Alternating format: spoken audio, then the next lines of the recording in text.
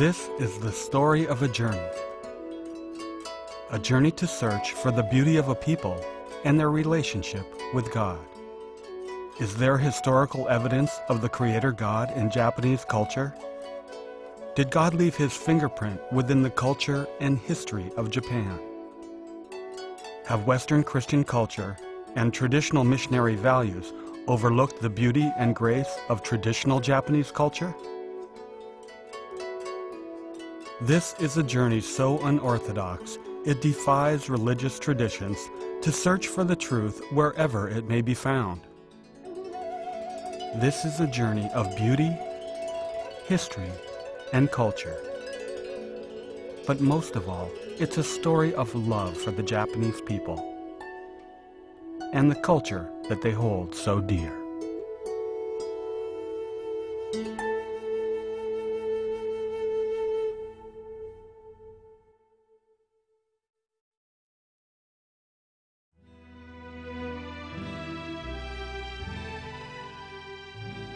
This journey is the fulfillment of many years of research and is a search to uncover evidence of the Creator God in Japanese history and to look deeper to find how God has revealed Himself within Japanese culture.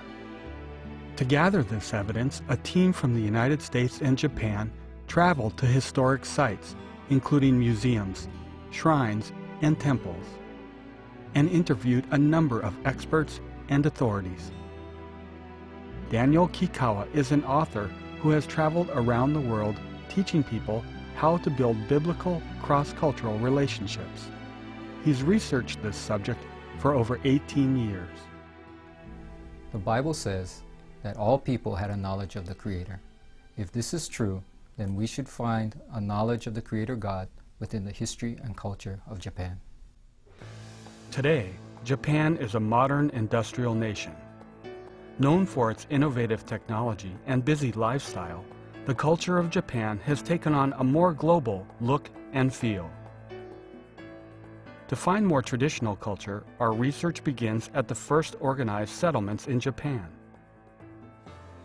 The earliest settled community discovered so far is at Aomori, on the northern coast of Honshu.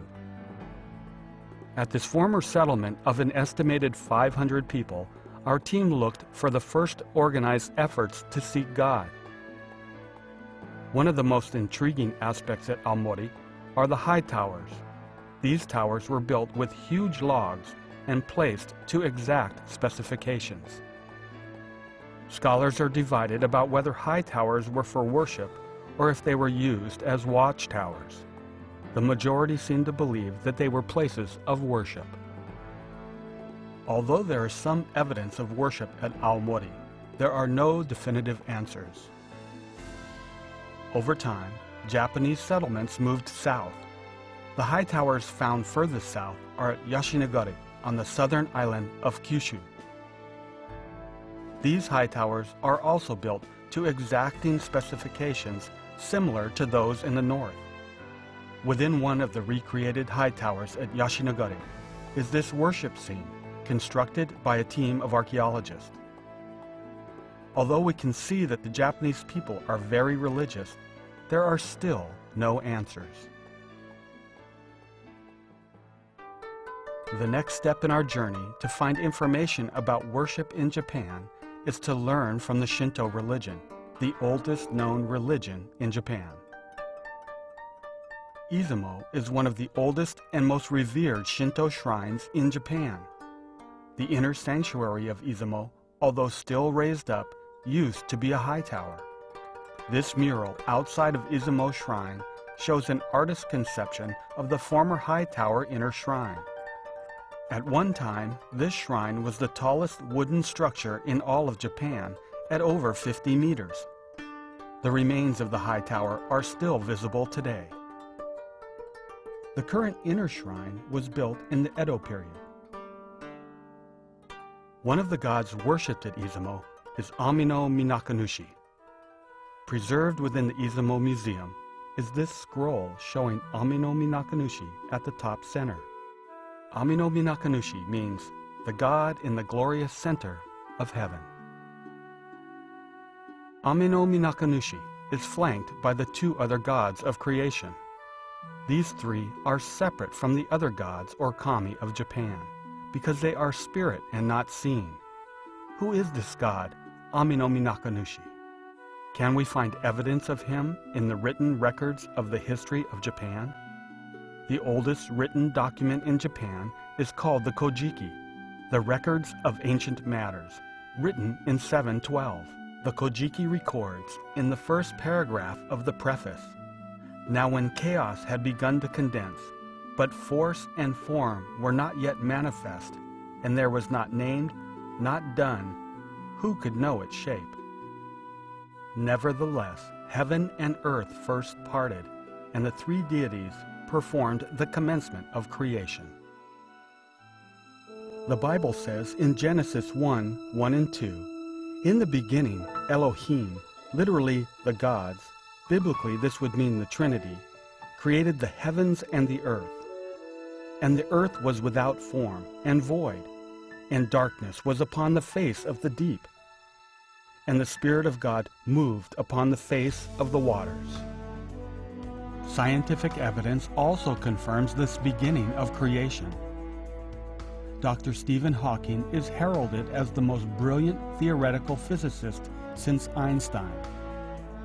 In his best-selling book, A Brief History of Time, From the Big Bang to Black Holes, he writes, "In 1929, Edwin Hubble made the landmark observation that wherever you look, distant galaxies are moving rapidly away from us.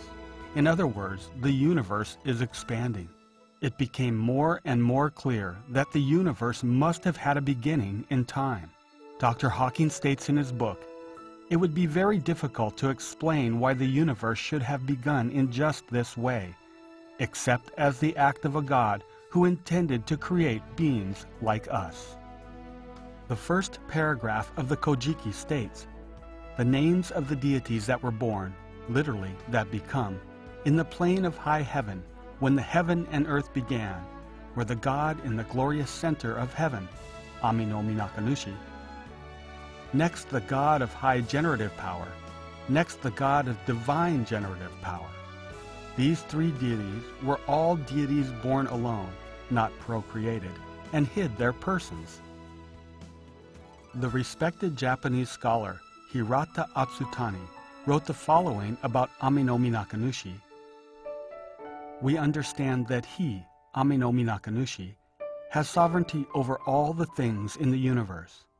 Since this great kami thus exists without a beginning, it is only appropriate that he be called the ultimate first deity, and that no words should possibly exist to describe the heights and depths of his virtuous power." It makes perfect sense that the Japanese people would have this revelation of God. The Bible says, "What may be known about God is plain to all men because God has made it plain to them. For since the creation of the world, God's invisible qualities, his eternal power and divine nature have been clearly seen, being understood from what has been made, so that men are without excuse." This means that people can observe creation around them and know there must be a higher power that created these awesome wonders.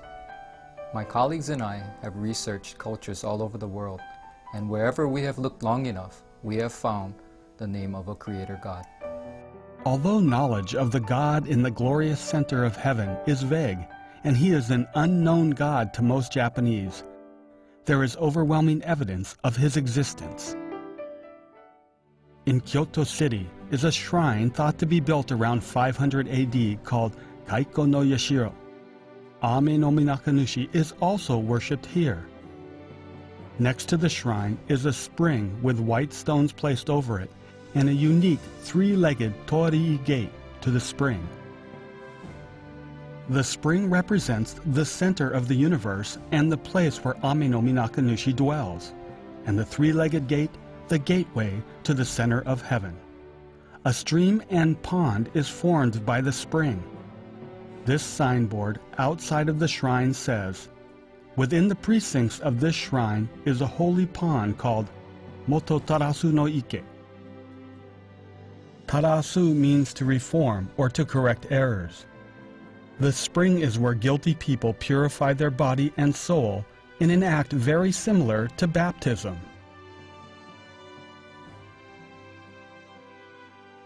At the very top of Mount Kompiru-san, located just outside Kyoto, stands this monument with Ami no Minakanushi, the god in the glorious center of heaven, at the top center. Here we are in front of Usa Shrine. It's the most important of the over 40,000 Hachiman shrine. And this is really important to us in our search because in this shrine is a monument to Ami no Minakanushi, the god in the center of heaven. This reminds me of the unknown god at Athens that the Apostle Paul spoke of in Acts 17 of the Bible. Ami no Minakanushi, however, is much more definite than the unknown god at Athens because he is not just one among hundreds of gods, but he is the first God, the uncreated creator, and the God at the very center of heaven. The beginnings of the current sport of sumo wrestling are estimated to be about 2,000 years ago. One of the rituals of sumo is called Tegatana Okiru. It is said that the winning wrestler expresses his gratitude to the three gods of creation by making 3 swift hand movements representing Ami no Minakanushi and the other 2 gods of creation. Looking at the evidence, it seems that the Japanese people have a historical name for the creator god, and that name is Ami no Minakanushi, the god in the very center of heaven. I have traveled to many of these different sites and shrines, and have seen and heard the evidence, and I am convinced that we have a name for God, and that name is Ami no Minakanushi. Could this Ami no Minakanushi be the same creator god that the Bible also speaks of? Several years ago, I came across the Ami no Minakanushi name in the Kojiki for the first time, and in a message in seminary chapel, I used that and suggested that this is a name from olden times that express, it seems to me, the concept of the Christian God. This is not one of a myriad of gods, but it's the central God of heaven. Is there other cultural and historical evidence of the creator god's legacy to the Japanese people? The Bible states, "From one man, God made every nation of men, that they should inhabit the whole earth, and he determined the time set for them, and the exact places where they should live." God did this so that men would seek him, and perhaps reach out for him and find him, though he is not far from each one of us. For in him we live and move and have our being, for we are his offspring. If the Bible is true, and over the thousands of years of Japanese history and culture, God has been reaching out to the Japanese people, and the Japanese people have been reaching out for him, then surely there must be many things within the history and culture of Japan that reflect this relationship.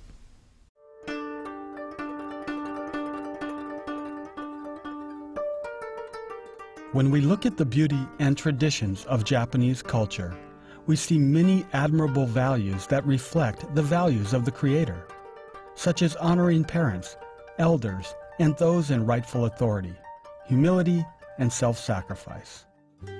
In Japanese culture, there are many wonderful traditions that a follower of Jesus can take part in. One of the most venerated and beautiful is the tea ceremony, or sado, the way of tea. This is Sen Genshitsu, former Urasenke Grand Tea Master Sen Soshitsu XV.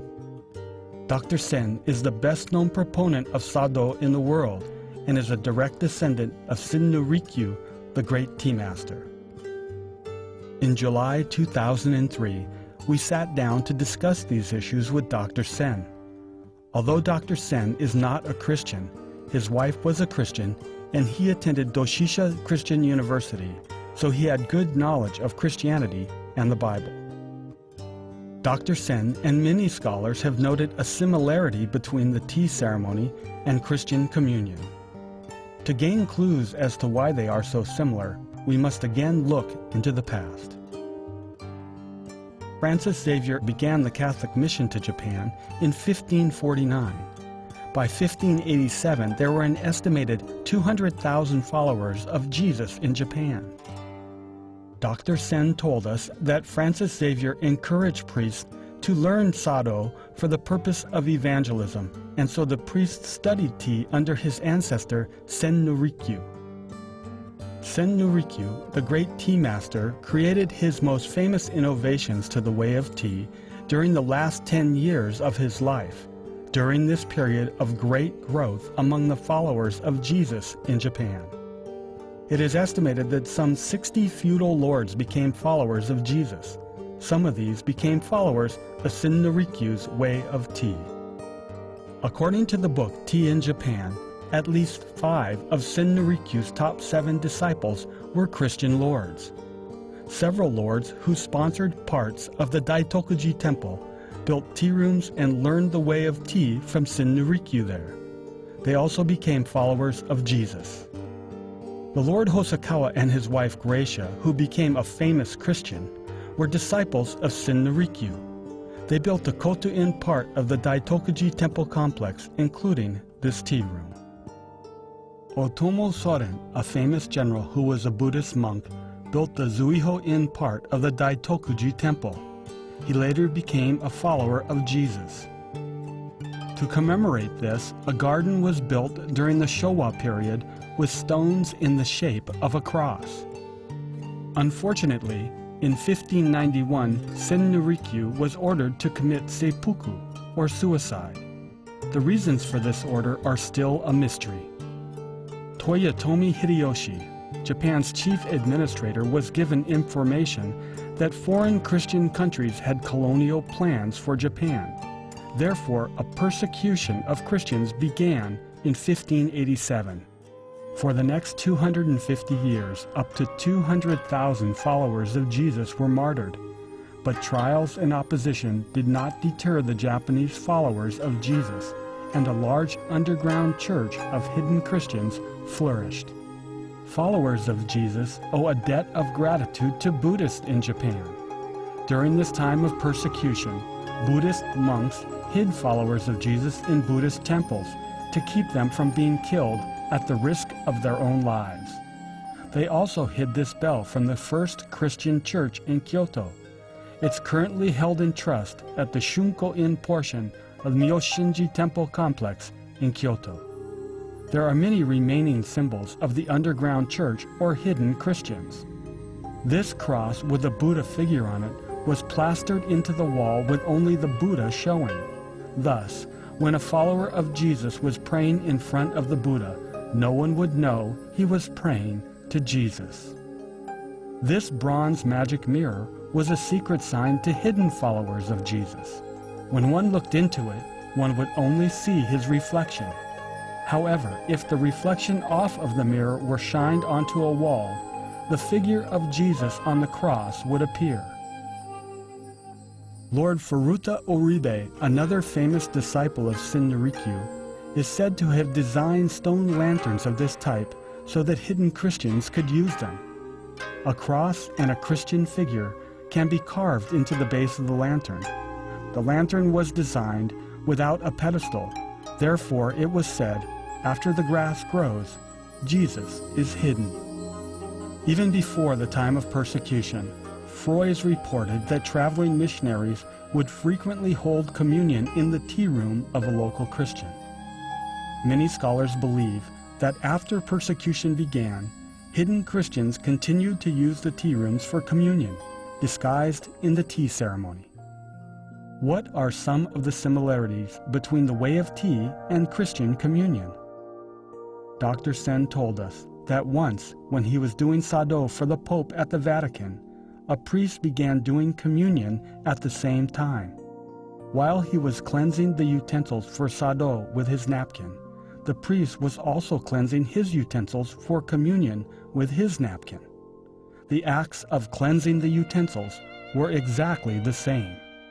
There are other similarities, like the washing laver situated outside, the wafer or sweet cake eaten first, the lifting of the cup, and the turning of the cup.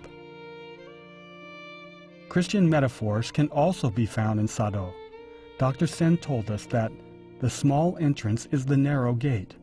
You cannot enter with your sword or with other weapons. You must put them away and enter naked.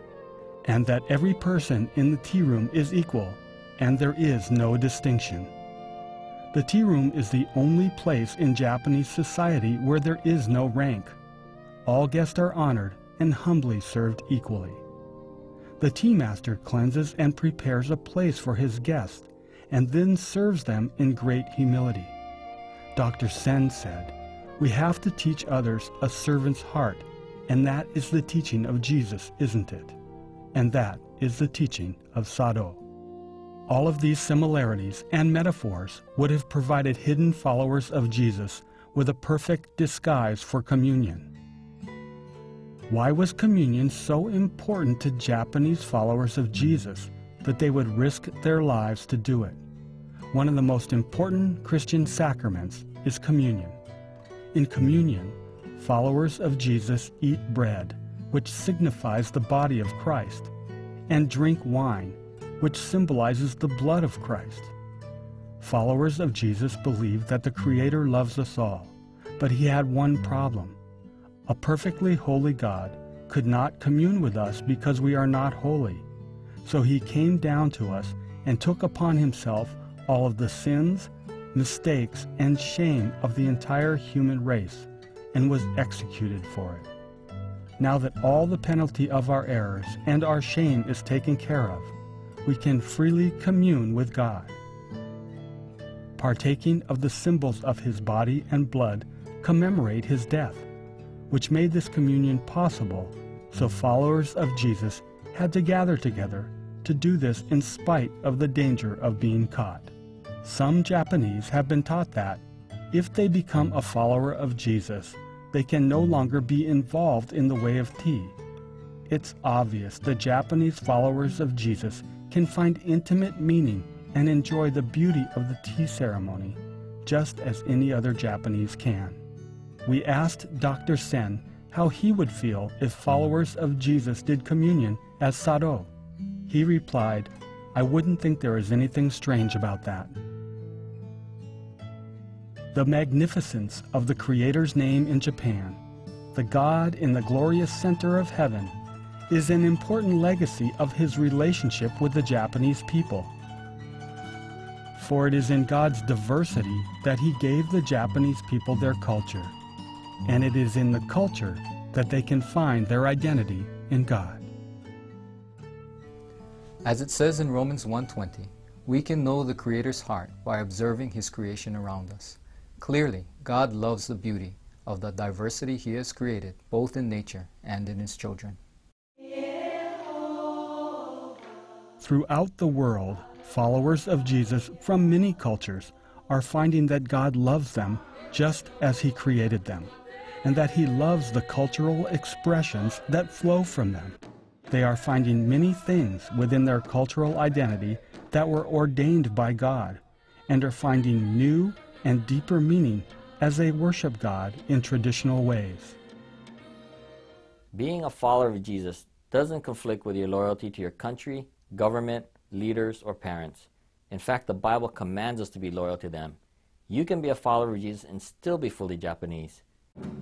God desires to see the beauty of the Japanese people, and so do I.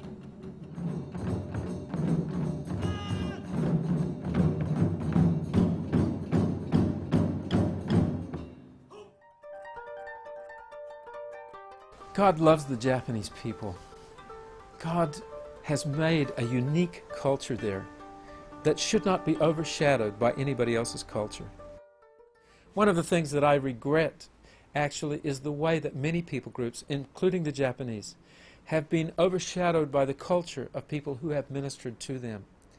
And I see that in my people group, many times when we minister, there is a cultural arrogance among us that communicates a superiority to others and does not release and celebrate the joy of that people's uniqueness. And I have often had to ask forgiveness for that. In fact, I do now. I wish those things had never happened. As a member of the International Reconciliation Coalition Board, Daniel believes that it's important to let the Japanese people know that God loves them just the way they are.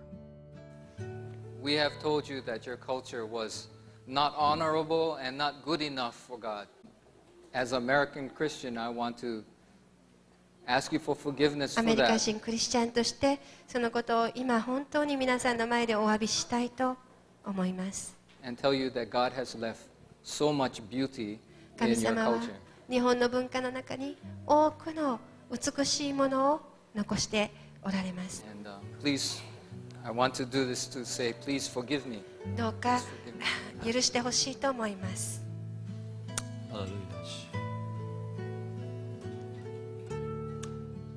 The Creator God has never left Japan or the Japanese people.